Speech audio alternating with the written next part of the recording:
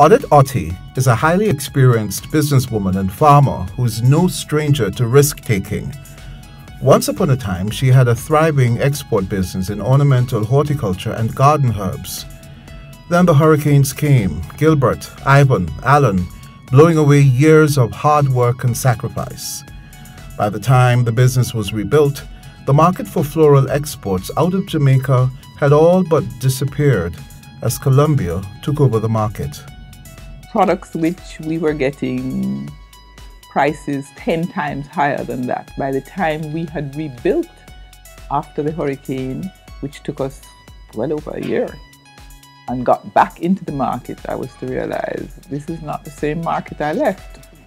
So I figured no point fighting against it. You start to look at what are the alternatives. Odette looked for a new start to the hills of Rock Hall, a thriving elevated rural town well past the city limits of Kingston, Jamaica's national capital. Here she lives and operates her business Rock Mountain Herbs, a company that specializes in growing exotic herbs, fruits and vegetables that she would make into value-added packaged products. These she would supply to restaurants and market chains in Jamaica and would win fame for her legendary Rock Mountain Herb coleslaws.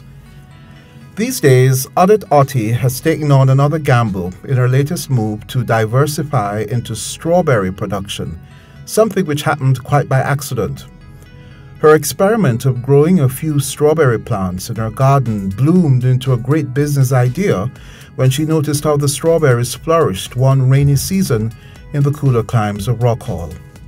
My approach was trying to look for high-value products that I can do high productivity in a relatively small and controlled area. I didn't want to go into in-the-ground production. I know all the challenges of that. And so I started to look at the hydroponic growing of the strawberries. I wanted also to have something that I could control easily. If I had no worker in here, I knew I would still be able to water it myself. We took a small loan from First Heritage and started the expansion.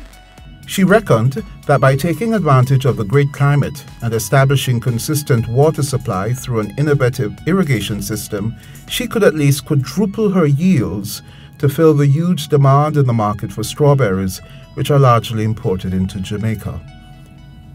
She took her big idea to First Heritage Credit Union, formerly Churches Credit Union, where she has been a member for many, many years, as she describes it.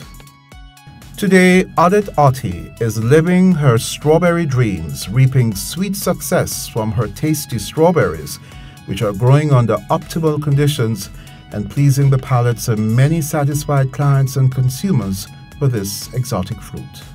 My father used to say, I don't quite understand this. I have one daughter who did a degree in plant pathology, who now manages, she is in charge of research and development at a Coca-Cola factory in the States. And I have one who did management, who is now in the field growing lettuces and things. He said, somehow that's not what I was expecting. But I don't know why. I'm not sure how I got there, but I do love that side of it. OdetteOttey, Rock Mountain Herbs, living her entrepreneurial dreams.